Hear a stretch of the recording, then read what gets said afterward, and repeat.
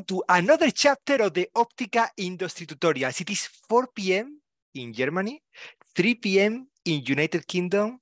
It is, what time is it now? It's 9 a.m. in Eastern Coast in Washington, D.C., in New York, and it is 6 a.m. in Silicon Valley. We are again in a global meeting to discuss something very important. In the next hour, we're going to have discussions about the use of adaptive optics in microscopes. The idea of this meeting is to understand a bit better how to improve image quality with the use of adaptive optics. And for that, we have two of our success cases in Optica, talking both from the University of Oxford as well as from Princeton University. Before that, let me remind you one thing. We are here building an industry together. My name is Jose Pozo, and I speak on behalf of 184 staff, 24,000 individual members, and almost 500 corporate members that are joining Optica to find ways to cooperate. Let me remind everyone that if you are here to contribute to an industry association. And also let me remind everyone, this is very important, all of you are going to be asking, where are the slides after the meeting? Where are the market reports after the meeting? Let me remind one thing to all of you. If you want to access all the Optica industry material, that means the market reports from Ondia, the short market reports from Joel, from Tematis, you want to access the presentations to our events, everything for industry is at optica.org/market reports. As easy as that. All you have to do is optica.org/market report, select what you want. For example, maybe you want the quantum computing report we just bought from India. Select everything you want. It's all for free for corporate members. You put your name, your surname, your email, and your company, and they come to your inbox. You don't need to remember any password. And with this, let me start. I am a huge fan of adaptive optics. We talked in the past of adaptive optics for satellite communication, for FSO, but today we go from the satellites all the way to the microscopes, from the macro systems to the most micro imaging that we can imagine. And for that, I would like to introduce our speakers today. First, coming from Oxford University, we had the honor to talk to Professor Booth Martin. Martin, thank you very much for being with us. Please tell us who you are and what brings you to this meeting. Yes, thank you. So I'm a professor of engineering at Oxford University, and I've been working for the last 20 plus years developing adaptive optics for microscopes. So I'm very pleased to be here telling people more about it and what the future holds for this topic. And we go from Oxford to Princeton, and we have with us Professor Tian-Ming. Tian-Ming, thank you very much for being with us today. Tell us who you are, what you do, and what brings you to a meeting on adaptive optics. It's great honor to be here. So my name is Tian-Ming Fu. I just started as an assistant professor at Princeton University in the Department of Electrical and Computer Engineering and Bioengineering. As a postdoc, I worked with Eric Bazik on adaptive optics. So today I'm mostly going to share the work I did with Eric Bazik. Thank you very much, Tian-Ming. Remember, all of you, the participants at this meeting, these people are here to teach us about the use of adaptive optics microscopes, but also they're here because they have also room for cooperation, for collaboration, and they want to know also what you do and find ways to cooperate. So for that, I would like to remind everyone, during the meeting, if you have any question, use the Q&A button and post your question there. And also in the chat, also write your questions. But in the chat, I like when we have a little bit of an interaction. So you can already go to the chat, tell us who you are, where you come from, and what brings you to this meeting. Let's get to know each other a little bit. And with this, let's start the tutorial. For me, it is really an honor to introduce the next speaker. We have been working with the University of Oxford in many different projects, from laser-based material processing. We have worked on biosensors, biomedical. Today, we have a person who has held the Royal Academy of Engineering and EPSRC Research Fellowships, and in 2016 received an advanced grant from the European Research Council. He was appointed Professor of Engineering Science in 2014, and in 2018, he was awarded the Young Researcher Award in Optical Technologies. He is an Optica fan. He is a person who has been received many awards, 170 publications, over 25 patents, and what we like the most in this group, he has co-founded 2 spin-off companies. Many of you know about them, Aurox and one that we love a lot in this community, Obsidia. Thank you very much, Martin, for being with us. It is an honor. The floor and the attention of the Optica community on adaptive optics goes to Oxford, goes to you. Thank you very much. Can I just check that you can see my screen? Crystal clear. Okay, right. Well, thank you very much. So it's a pleasure to be speaking here. And of course, my talk is about the work we're doing. We've been working in adaptive optics for a very long time, developing these for microscopes in many different ways. And I want to use this talk to give you an overview of what we've been doing, how far we've got, and give you a hint about what the future holds for this and the way we're building towards what we call a universal framework for adaptive optics in microscopy. And so give you some background of the research we do. This slide tries to summarize what we cover in the group. We're a group of approximately 30 people working in Oxford with many collaborations across the university and across the world. And we're working in the development of adaptive optical technologies, not only for microscopy, but also in areas such as adaptive laser-based manufacturing and medical applications and so on and so on. So in this particular talk, I'll be concentrating on a significant subset of this diagram, which is the development of adaptive optics for aberration correction in microscopy.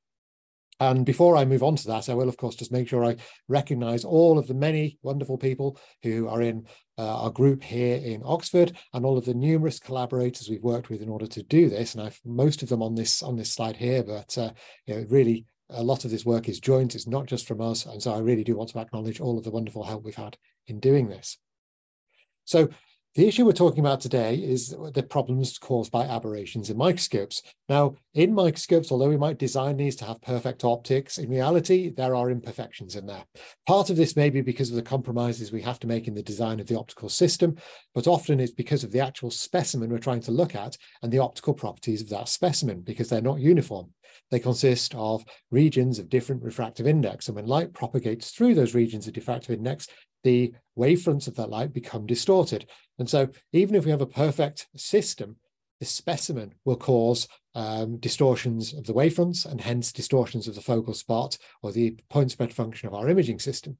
So we have an enlarged focal spot or point spread function.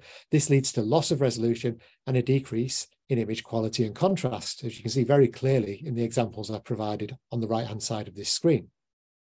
Now, the main reason behind this is because, as I said, our specimens have variations in refractive index. Now, I'll briefly show you in this slide what the effect of that is. So normally, if we think of light being focused by a lens, as you might see here in this case, then you will see we can consider the rays passing through the lens, and those rays will focus down to a point. Or if we do wave optics modeling, we'll see something like this shown on the right, on the left, where you'll see we have a focal spot, the focused laser beam, which is confined in 3 dimensions. And it's important, these are 3-dimensional microscopes with 3-dimensional resolution. And they're confined in 3 dimensions. It's elongated along the optical axis, but that's just the nature of how focusing works. But this is diffraction limited. It's limited by the physics of light focusing. However, in practice, what we have is we often have to focus through materials of different refractive index. So the rays of light will refract at the surface, and they no longer meet up at the same point. The focal spot becomes distorted by these aberrations. And because it's distorted, we look at the intensity of it. We see it's reduced in intensity, but also it's particularly elongated along the optical axis because of these aberrations. And that is, of course, what leads to the loss of contrast and resolution in our microscope images. Now, a lot of these microscopes are applied to applications in biological or biomedical imaging. And there, the problem is even more complicated than this, because not only do we have a mismatch in refractive index as shown here, we also have variations in refractive index within the specimen, which mean that this problem is even more complicated. The distortions are more complex, and they vary as we move to different parts of the specimen. So in order to overcome this, what we need is a way of dynamically correcting for the aberrations introduced by the specimen. And to do that, we turn to adaptive optics. And what the key component of adaptive optics is to have a dynamically reconfigurable optical element, which enables us to introduce an equal but opposite or a conjugate aberration to compensate for these specimen problems. So one of the most common ways of doing this would be to use a deformable mirror, which have various different different ways of implementing this, but they all consist of a reflective membrane whose shape we can change by the application of forces using an appropriate actuator structure. And the idea here is that if you have an incoming, think of an incoming flat wavefront, when it reflects off the deformable mirror, different parts of the wavefront will travel different distances, and hence the wavefront will become distorted. In other words, we will introduce an aberration. But this also works in the reciprocal direction. If we had the wavefront coming the opposite direction, an aberrated wavefront could hit an appropriately shaped mirror, and we could remove those aberrations from the wavefront. So we can use the deformable mirror to correct aberrations. Alternatively, we use a liquid crystal device, a spatial light modulator. This works on a different principle but has the similar effect. In this case, we changed, by applying voltages to pixels, we change the effective refractive index of the liquid crystal molecules behind them by rotating them within the electric field. The effect of that is similar, that we can impart or correct phase distortions in the optical wavefronts. An alternative method is to use what's called a deformable faceplate. This is a transparent device. The light passes through it, but through application of voltages to appropriate electrode actuator structures, you can deform the shape of this transparent membrane on either side of the liquid-filled cell, and that allows you to control the optical path length through the device, and hence again be able to introduce aberrations, or in the reciprocal direction remove aberrations. And all of these devices are in various forms commercially available, including, for example, the sponsor of this particular talk, ALPAO. There's one particular place where you can get deformable mirrors, although there are, of course, many other suppliers of these devices as well. So the key thing is that we take these devices and we place them into our microscope. So I've shown this in highly schematic form here, where we can think of a laser scanning microscope, where we focus down to a laser spot and we will scan that laser spot around in order to create an image.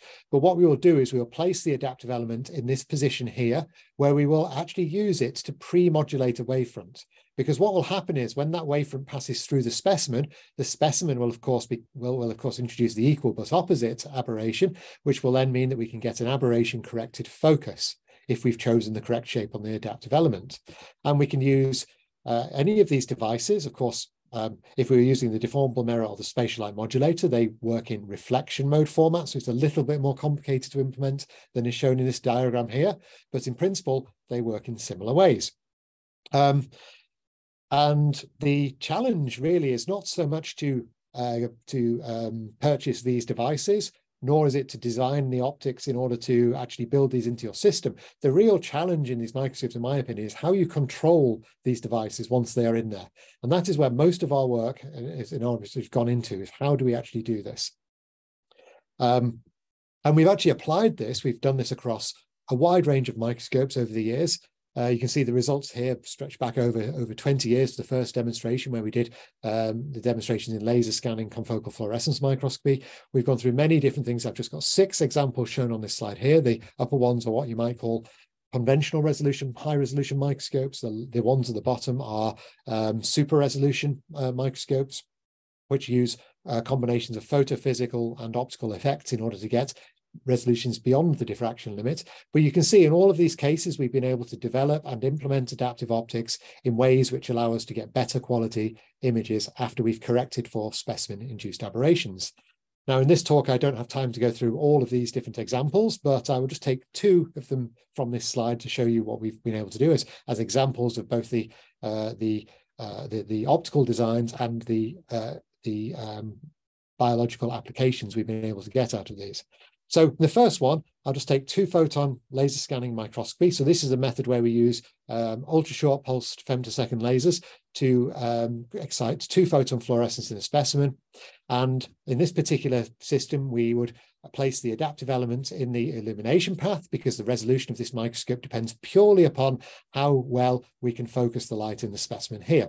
And we then developed methods to allow us to determine what the aberration correction should be, correct that, and then get fluorescence-based images from deep inside specimens. And by deep here, we're talking tens or hundreds of micrometers into tissue specimens. And in this particular case, we only need to correct aberrations in the illumination path. And the way this works is that we actually used it to optimize the image brightness. And I'll come on later to how we actually do this and the methods behind that. But we were able to implement this in various ways. And here's an example where it was applied to embryology. So we were looking at fluorescently labeled mouse embryos. These are balls of cells at this stage where they're about 100 micrometers across. And we're focusing through to the bottom of these cells. And you can see from the video on the right that after aberration correction on the bottom, we get much clearer images with much more detail available in there. So we really see the benefit of being able to use adaptive optics to compensate for these specimen-induced aberrations. Now, this was one of our earlier pieces of work, as you can see from the date on the publication here. But since then, we've developed these for many more microscopes. And the next example I would like to show you is one of our most complex adaptive optical microscopes to give you an idea of how far we've pushed this technology and the complexity of systems we can deal with now. So in this particular case, it's actually a super resolution microscope. It's a stimulated emission depletion microscope, which is a laser scanning microscope, which enables you to get sub-diffraction limit resolution. I don't have time in the talk to go through the details of this, but I wanted to just show you the complexity of what we had to build here. This was done in collaboration with Jörg Beversdorf's group in Yale University, where this was actually implemented. And this, I'm just showing you the diagram of the microscope here to give you an idea of what we're dealing with. I'm clearly not going to go through all of the basics of this, but just to point out that this is a microscope which involves two opposing objective lenses. So normally you have a single objective lens in a microscope. This has two, and they're pointing in different directions, and we're using them interferometrically in order to get improved resolution out of this microscope. Now, because of the configuration of this, we also have two deformable mirrors in here. It's one per objective lens, because each one of those objective lenses suffers its own aberrations from the specimen. And there's also a spatial light modulator, a liquid crystal spatial light modulator in here, which was used to shape the laser beams which were scanned around inside the specimen. So you can imagine the levels of control we had to get to, calibration and control we had to get to in this particular system, but we were able to develop sophisticated methods for doing this in order to enable us to do super resolution imaging in this inside intact cells. So to give you an idea of what we can achieve with this, this particular image here shows the confocal microscope equivalence. This is the conventional resolution version of this microscope. And you can clearly see some features here. These are microtubules inside the cells. And just so you know, the color coding here represents depth into the screen. So it's a three-dimensional image, but the depth is encoded in color. And in this case, it looks like everything's at a similar depth. But when you actually switch on the super resolution version of this with the aberration correction, then what you see here is that these are indeed separate microtubules. So you can see there's definitely two there. And not only that, you can also see that they change depth in Z, which is now being resolved by this microscope. Now, I don't show you a before and after image here, as in before aberration correction and after, because the before image just simply doesn't work. You see nothing you views here. And so we only see the after image here. But this can be taken further. We can actually use this, change the aberration correction as we scan through different depths of the cell, and then actually come up with a video showing that throughout the depth of this cell, all of this microtubule network at super resolution, the resolution here is down to the level of about 50 nanometers throughout the cell in 3 dimensions. So you can see this has been enabled. Without adaptive optics, it's not possible to get the resolution throughout the whole of this cell. It's very limited range, and we've been able to change the aberration correction throughout in order to achieve this. Now, I've shown you the results here, but I'd like to move on to how to explain to you how we actually do this, because in order to be able to correct the aberrations, we need to be able to measure them. And the traditional way of measuring aberrations in adaptive optics is the way in which it would be used in astronomical telescopes, where this technology was originally developed for scientific purposes. And the idea there is that you would use a wavefront sensor to measure the distortions in the wavefronts coming from either the star you were observing or from a guide star, which you were using to implement this. And by measuring the distortions of the wavefront, you can use that information to control the aberration correction element, the deformable mirror or the spatial light modulator, and so on. And this is the way it would be done in a telescope, an astronomical telescope, but it's not always been easy. There's only certain types of microscopes where it's actually practical to use a wavefront sensor. And so actually we've mostly developed other methods, image-based methods, to infer what the aberration correction should be from these microscopes. And that's summarized in this slide here, where using our microscope where we've added in the adaptive element, we would follow this flowchart here where we would choose aberrations and intentionally add them with the adaptive element with the purpose of acquiring a sequence of images from which we could estimate a quality metric. This is something we know is related to the quality of the microscope. So in some microscopes, it's simply the image brightness. In others, it would be to do with the sharpness and so on. And we've developed efficient models to allow us to go through this process to take as small a number of measurements as possible in order to allow us to estimate the correction phase and apply the correction. So we'd basically be optimizing known mathematical models of how the microscope is affected by aberrations. And that would typically allow us to take the order of, say, n, where n measurements of the microscope, where n is the number of aberration modes we want to measure. So this meant in practice we could quickly take a few images, 10 or 20 images, which would be limited only by the speed at which the microscope can take the images, and then be able to correct the aberrations and take aberration corrected images. And this is a method we've applied to all of those examples I showed you earlier. But this, most of our recent work has been doing is looking at this particular approach and saying, how do we make this more effective? How do we increase our efficiency? In other words, the speed or the speed of the imaging, or decrease the number of images required to make these estimations? How do we extend the range of this? How do we make it work in more challenging situations?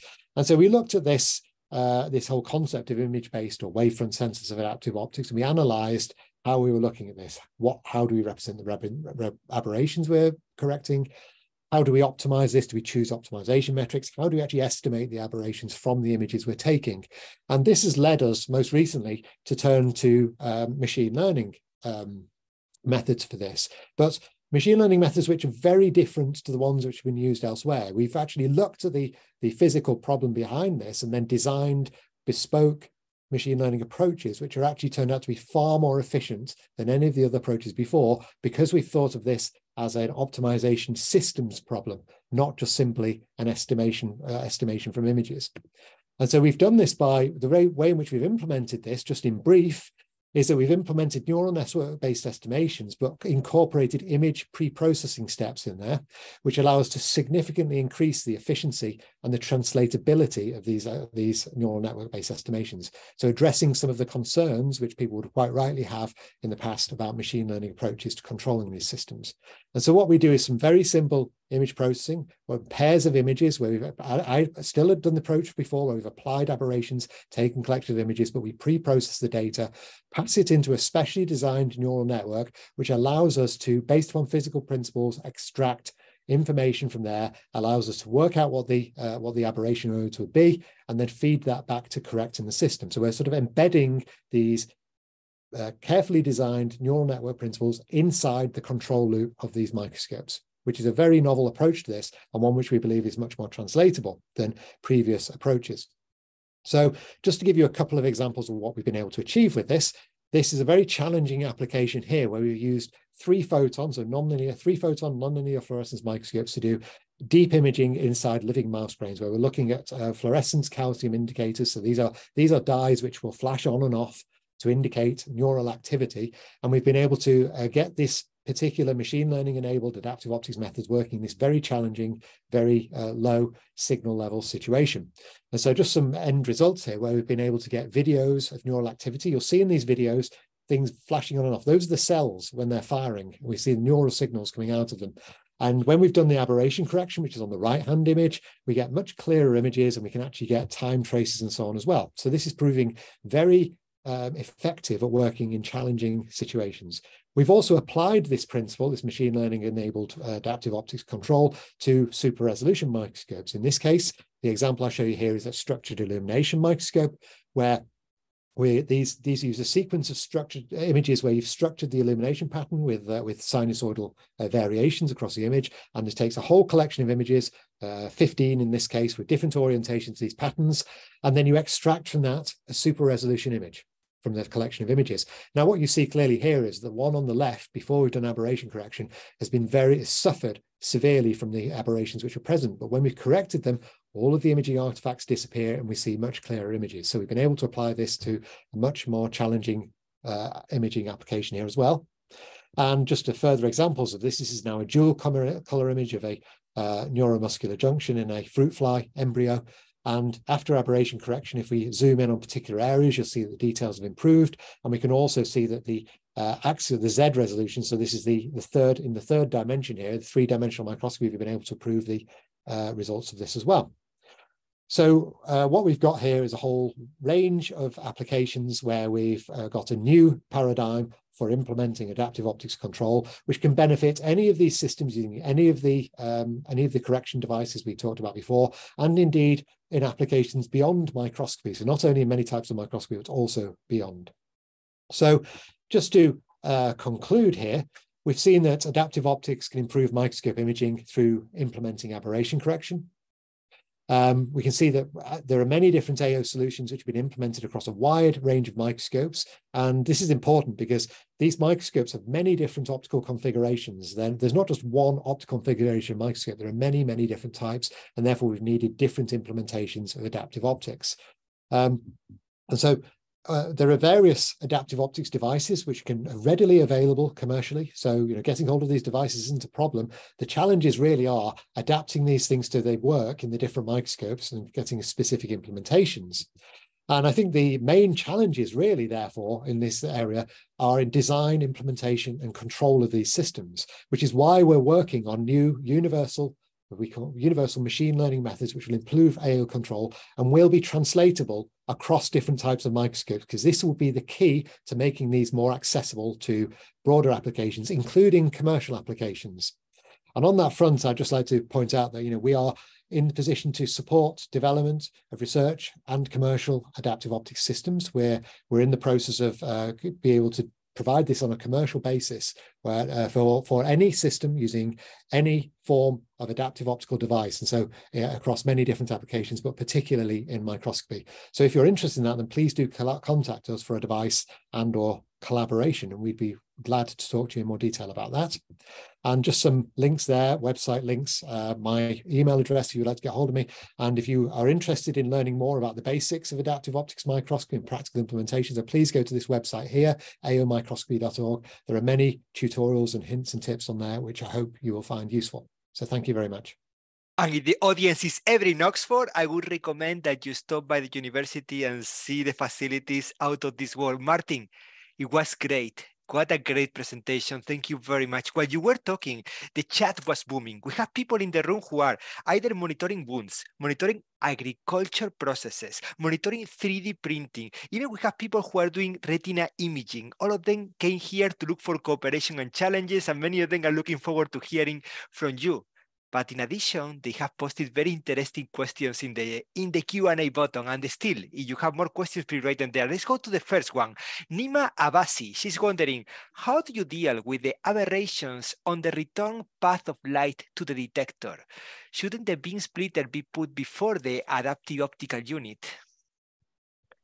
That's a very good question. Indeed, it depends upon the type of microscope. And I think you're probably referring to this particular slide here. In this particular type of microscope, the detector, all it needs to do is collect all of the fluorescence coming back from the specimen. So in this particular case, you don't actually require aberration correction in the return path.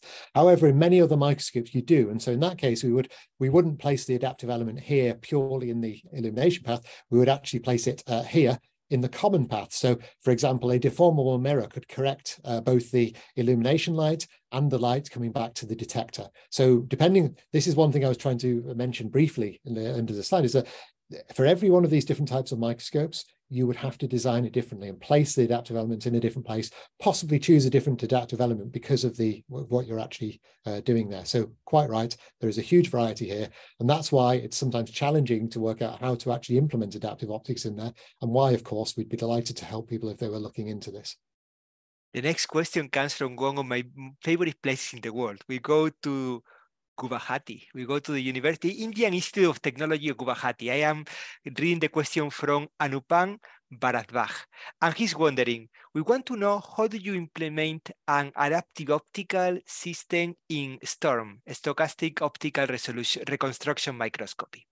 We want to know how do you implement this in STORM, since STORM involves capturing thousands of image frames. However, the fluorescent dyes bleach quite fast. So how do you tackle this with adaptive optics in STORM? It's yeah, we have done that. We've done it in different configurations of the microscopes as well. the usual way of implementing it would be to use a deformable mirror between the microscope and the camera. In STORM, you don't need to worry about aberrations in the illumination path because you just flood illumination. You do need to worry about aberrations on the imaging path back to the camera. So you'd place a deformable mirror there.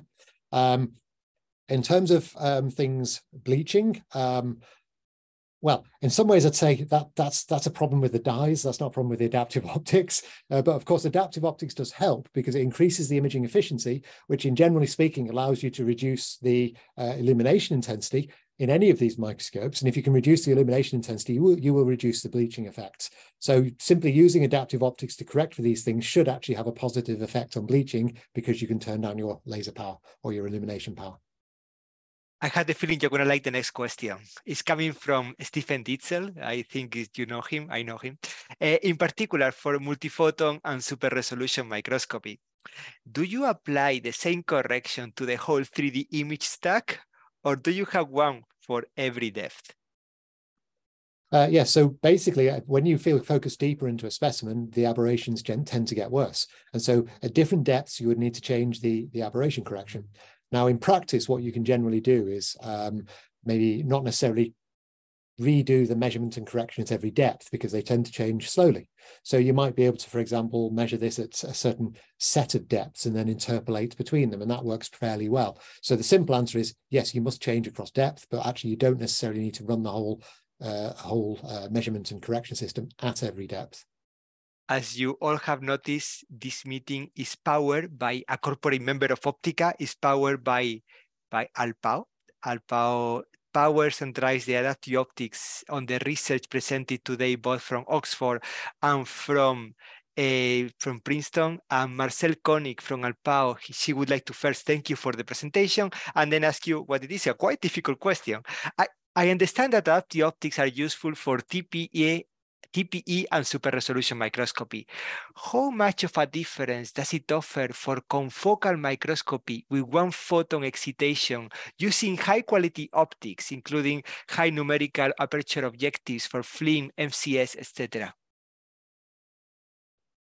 I would say Let me simplify the question.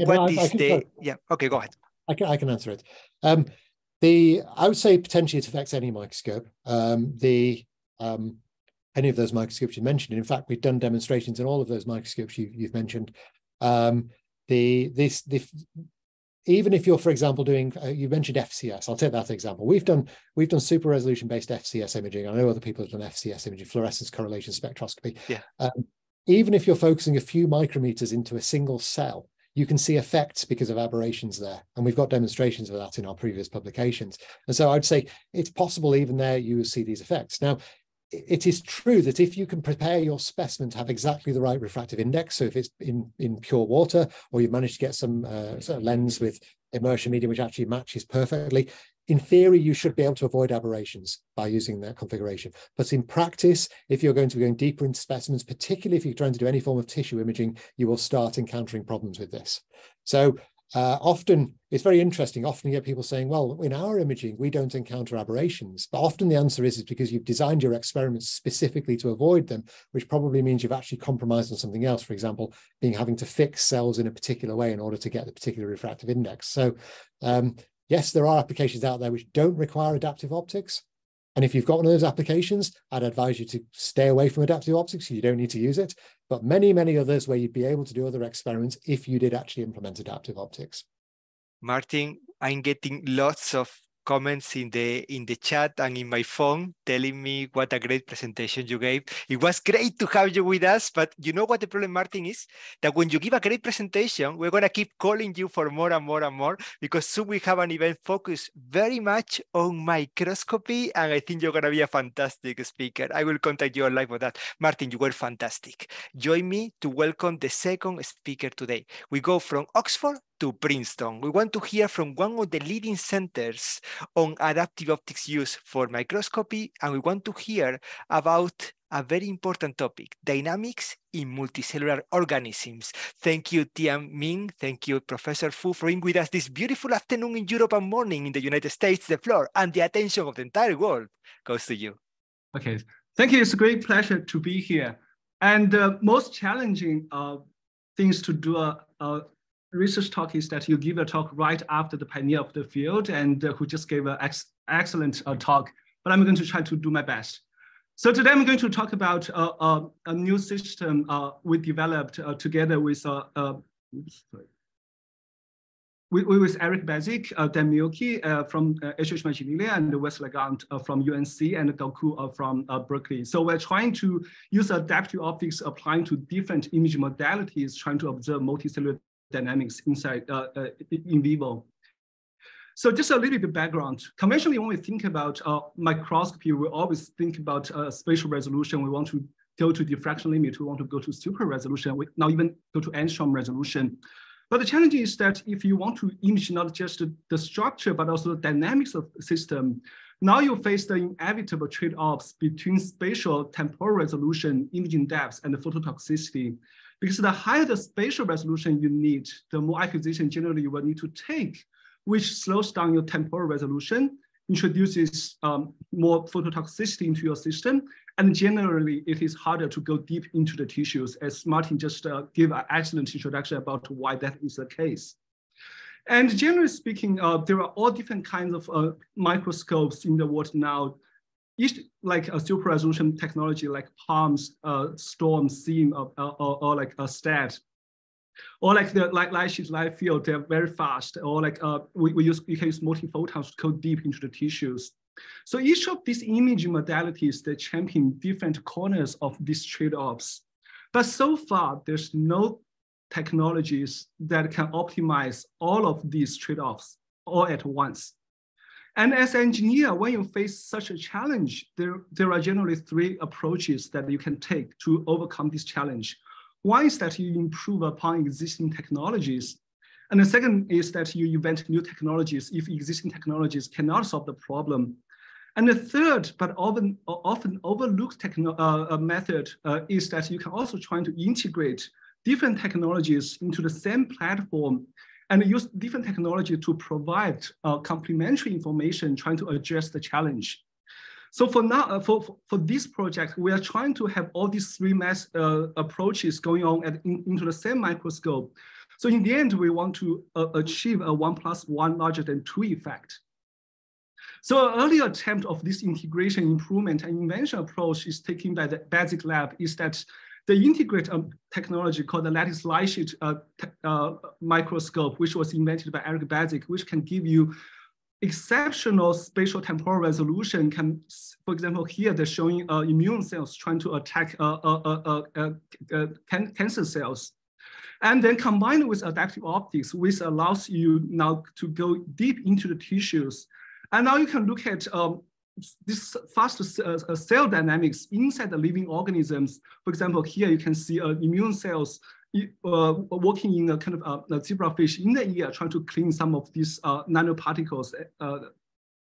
So this gives a huge success, trying to enable us to now see cell biology at an unprecedented resolution inside the living organisms. But the challenge is that this is what the original lattice light sheet with adaptive optics microscope looks like. So it is on a 4 feet by 10 feet optic table. So it's a huge systems. It has great performance. But the challenge is that, first of all, it's not compact. And because it is not compact, so it's not very stable over long term. And this is usually acquired if you really want to make this technology accessible to a broad range of biologists. And it is not very easy to operate. So you need an optical specialist trying to operate these systems. And most of the demonstration in the past was mostly on zebrafish, and it is not very adaptable to diverse systems. So when we started this project, we definitely want to maintain the high performance of the adaptive optics with lattice light sheet microscopes. And we want to overcome all the challenges faced by this microscope to make it more stable, more compact, easy to operate, and adaptable to diverse samples. And we also want to make sure that this technology is accessible to a diverse biological labs. So we want to make it easy to align. We want to exhaust it, document that. And we also want to make it cost effective. And when we started to design this second generation of the adaptive optics with lattice light sheet microscope, what we find is that these are all the components we will need. So we need to use 2 photon lasers to do the guide star, which I will briefly talk about later. We need different kind of lasers to do imaging. We need a spatial light modulator. We need the deformer mirrors and the scanning goggles. And once we realize, okay, if we have all these components, then we can kind of build any microscope that has been invented in a way. Then this gives us an opportunity to integrate all different microscopes into the same platform, trying to solve the problems that we faced before. So this is the microscope we built. We call it a multimodal optical scope with adaptive correction, or short for mosaic. So this is what the microscope looks like. So it is on a 4 feet by 4 feet optical tables.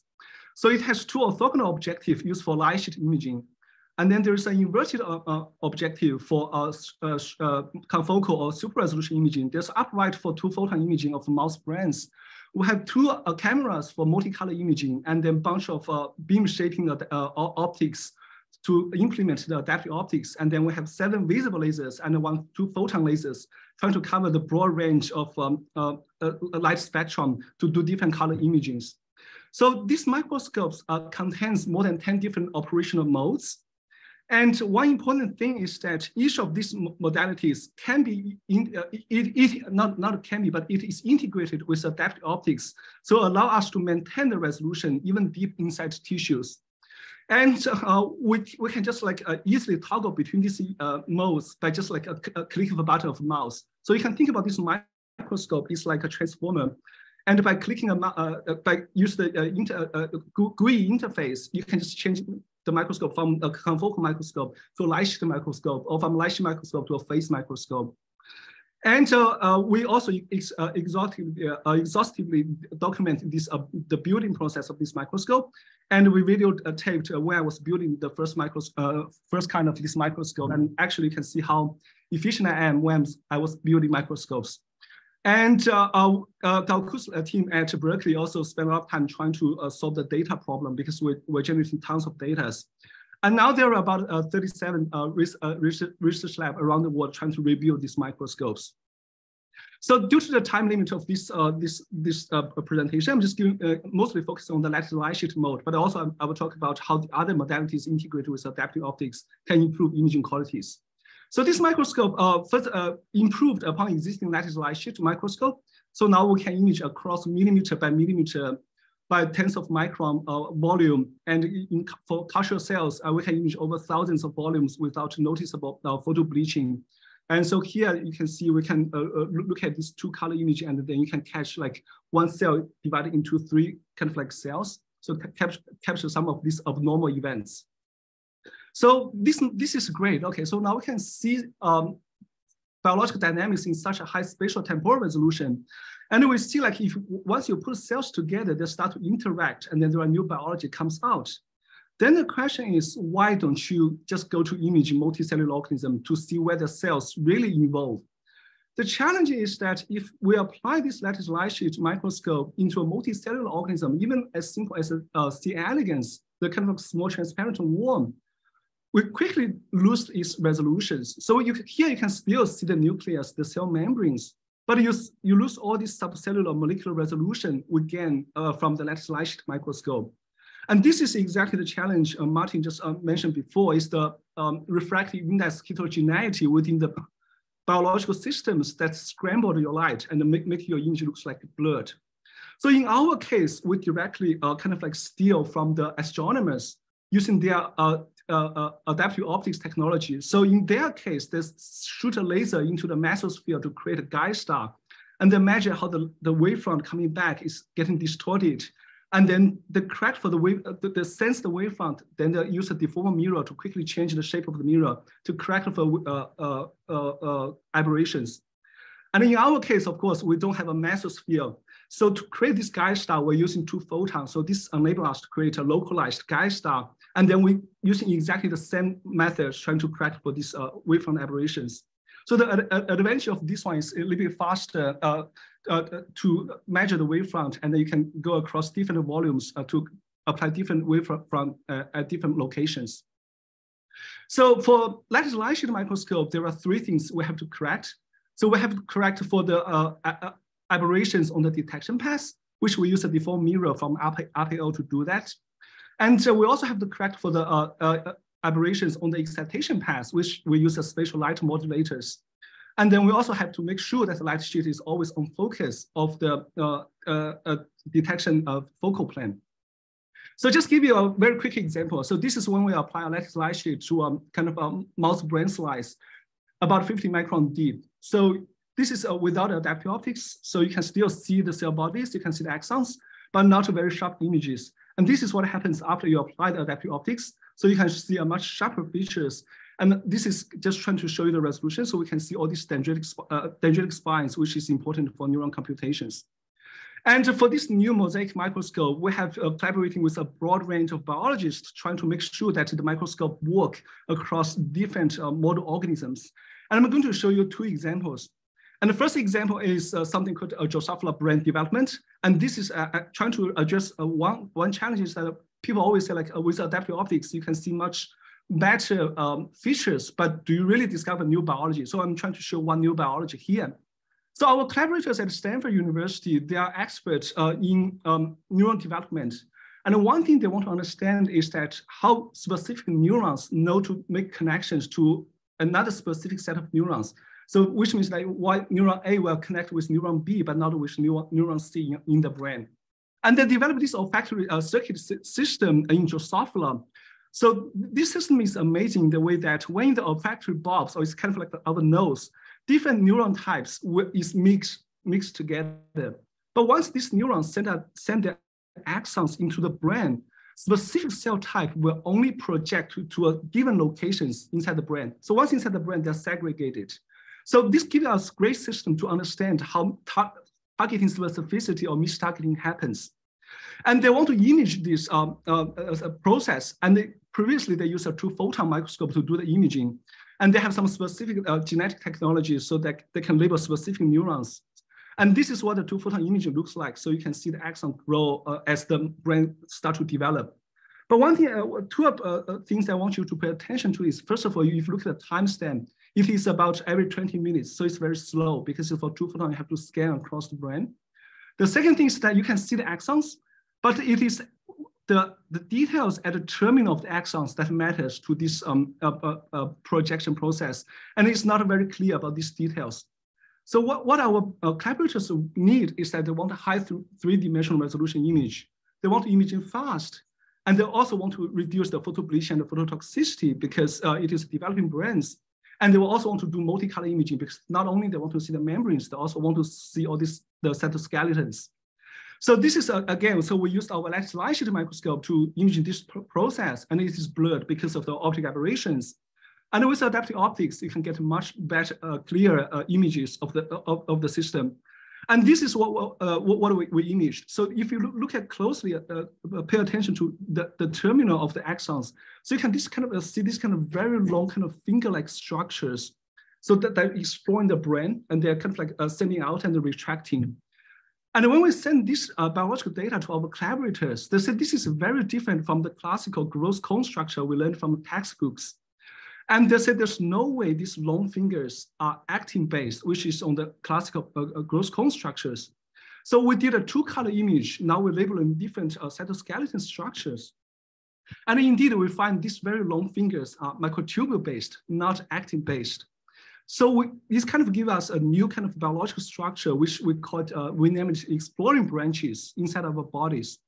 And this kind of makes sense is because this gross cone structure is in a 2-dimensional cultural surface.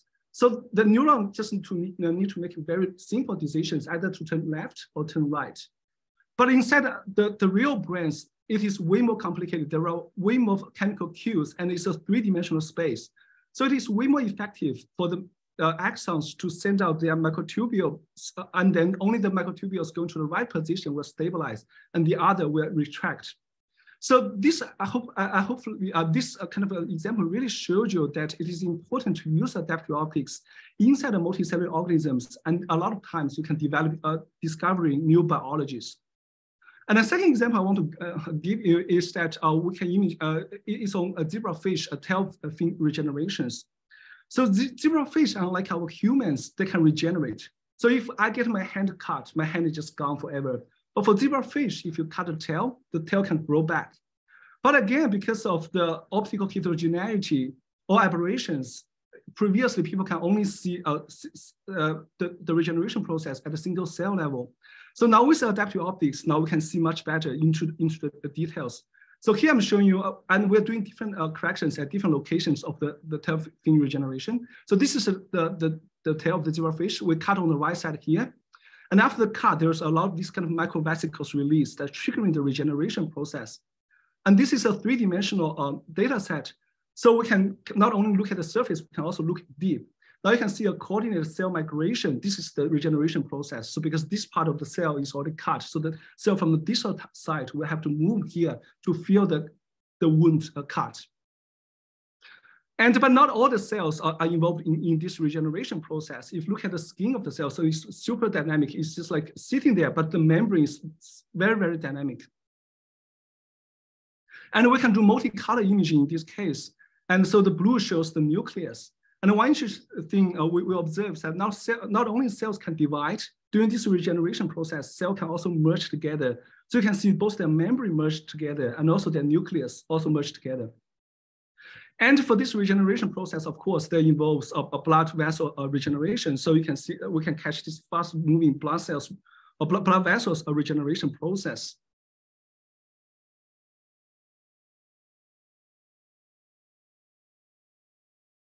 And the very last thing I want to show you is that you can see these very fast-moving cells. So those are the immune cells of our body. They're trying to clear the debris of the wound cut. So hopefully this video show you how critical it is to use adaptive optics. And now you can see a very rich event of biology that cannot be observed before. Of course, then the question is the lattice light sheet with adaptive optics the universal microscope? Actually, it is not. So one of our collaborators, when they're trying to, they are curious about how the neurons inside the hindbrain of the zebrafish develop. But the challenge is that when we apply lattice light sheet, even with adaptive optics, we cannot get good corrections. So this is the best we can do. The reason is because for any light sheet microscope, you kind of need to about like 180 degrees without a huge scatterings or very big aberrations, because adaptive optics can correct for aberrations, but not scatterings. And luckily, we have another objectives beneath these two light sheet objectives. Now we can use a confocal, line scan confocal microscopes trying to image this region, because now you can kind of like avoid this eyes and the ears region of the zebrafish. And again, adaptive optics can help you gain much better resolutions. And now with this adaptive optics integrated confocal microscope, we can image deep into the hindbrains and we can monitor its dynamics. But again, this is does not mean this confocal microscope is better than lattice light sheet, because it's about 20 times slower than lattice light sheet. The actual resolution is about 2 to 3 times poor, and it introduces way much more photo bleaching and photo damage effect. And then a lot of people also interested in what about can we image the mouse brains? Yes, we can image the mouse brains, but even if you use a confocal microscope, a line scan confocal with adaptive optics, you can resolve all these fine structures, but you also see a little bit blurring, kind of like halo-like structures near the axons, and this is because of optical scatterings. And again, adaptive optics can solve aberrations, but not scatterings. And the most effective way to solve scatterings is through multi-photon microscope. And as Martin just introduced, so adaptive optics can also help with multi-photon microscope. So in this case, we combine multi-photon with adaptive optics. So you can see as we gradually go inside a mouse brain, so adaptive optics significantly improve the imaging qualities. So you can identify all these small dendritic spines inside the mouse brains. So we're going all the way from the surface to about 400, 500 micron deep into the brain. And not only it can help with structure imaging, it can also help with this the functional imaging. Now you can look at the calcium dynamics, and with much better signal to noise ratio, and also with much better resolutions. So here I'm just showing the comparison with or without adaptive optics applied to a multi-photon image. And of course, there's, but the challenge for two-photon imaging again is that it is way slower than lattice light sheet microscope because it's point scanning technologies. And the X-ray resolution is even worse than confocal microscope. It's about 3 to 4 times worse. And because it's a nonlinear effect, so you will increase heatings and it is hard to do multicolors. So hopefully, for the 3 examples I showed you, is that no method that champion all of them. You really need to integrate different methods into the same platform and use the best platform to image the correct biological dynamics. And due to the time limit, we will have all these other modalities I don't have time to show. You can combine with expansion microscopy. You can do a 3-dimensional structural illumination. And also we can combine do photo simulation for the microscope. And so with that, I would like to thank, so this, again, this project is mostly collaborating with Eric Bezic, Dan Milky, Wes Legand, and Gaku. And we have worked with a great cohort with biologists trying to help with their systems. Okay, so thank you. And last thing, my group is recruiting, we just start. So if you know someone who's interested in microscope development, just let me know. Thank you. Well, I am very interested. So I can send you my CV because I found it very exciting. I cannot even believe the kind of example that you have given us from the brain of the mouse all the way to the cerebral freeze regeneration. Thank you for the imagery. Thank you for all the information. Thank you for your room for cooperation. We have a few questions to address. The first question is coming from the Optica corporate member Teledyne. Phil Allen, he wonders, how often do you have to adjust the aberration correction for samples like cells with rapid shape changes? That's a fantastic question. So, so this depends on how fast your embryos develops over time. So not only we need to correct for the time change of the kind of wavefront correction. So we usually correct for every like hour-ish. But also we need to apply different wavefront correction to different parts of the embryos or the samples. So this is a great question. So you have to do these corrections not only in time and also in space. We saw in one of the slides 2 terabits of data. And that resonated a lot with a few people in the chat. They wonder if data processing is one of your biggest challenge, and how do you are dealing with this now, and how do you envision to deal with this in the future? Is this cloud processing something that you would like to address, or quantum computing? What is the room for the future, taking into account the amount of data that you are generating? Yeah, so the data actually is a huge challenge. For example, for the zebra fishtail regeneration data I showed you, so that data, raw data alone is about 10 terabytes. And for now, we mostly just did the visualization of the data. We haven't extracted a lot of meaningful biophysical parameters from the data. Yeah, so I think, so what will be the future for the data processing? I don't know, but what I know is that we definitely want to extract the biophysical parameters from this data and from this huge amount of data. And machine learning, of course, will be a great tool to do that. But I think there's a huge room for improvement for data processing side. We have a few questions about your setup. If you could print the setup again, the slide again with the setup. In the way you had the wavefront sensor, then you had the adaptive optics, and then you have the camera. It was one of your first slides. A couple of people are wondering about the specifications that you use for the, yes. So you had the wavefront sensor, you had the adaptive mirror, and then you had the high resolution camera. Could you comment on the specifications for either one of these 3 components? So, so what we do is that we send a 2-photon laser into the system, and so this 2-photon laser is kind of like a guide star. And then it comes back to a wavefront sensor. We use a Hartmann sensors. So we measure what the wavefront looks like. And then we apply the deform mirror. In our case, we're using ALPAO deform mirrors. So we applied, then we compute this measured wavefront, and then with the ALPAO kind of like a deform mirror, trying to apply a counter pattern to that. So now I want you to dream away. This is what you have today. Yeah. What would be your Santa Claus Christmas list for an adaptive optical element? I know what you have today, but what are your unmet needs on that respect? Oh, I honestly, that would be actually a Santa Claus. So I honestly think the biggest challenge for adaptive optics now applied to microscope is the active wavefront element is a little bit too expensive. But I can understand the reason behind that, because they want to do this really fast time corrections for telescopes. But the challenge for microscope is not, sometimes we don't need this millisecond change of the mirror shapes. We just need, because we don't need such a fast. So if we can reduce the cost of the default mirrors, then I think I'm pretty confident we will see more broad adaptations of default mirrors. So we can slow down the temporal kind of like resolution of the default mirrors, but we just need to make sure we can do the wavefront correction.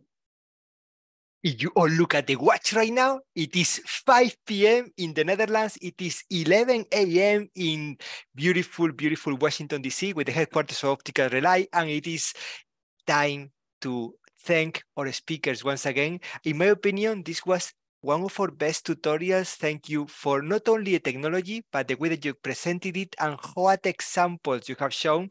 And also it was one of the ones that we had more interaction in the chat with people telling us what they do and how they want to connect.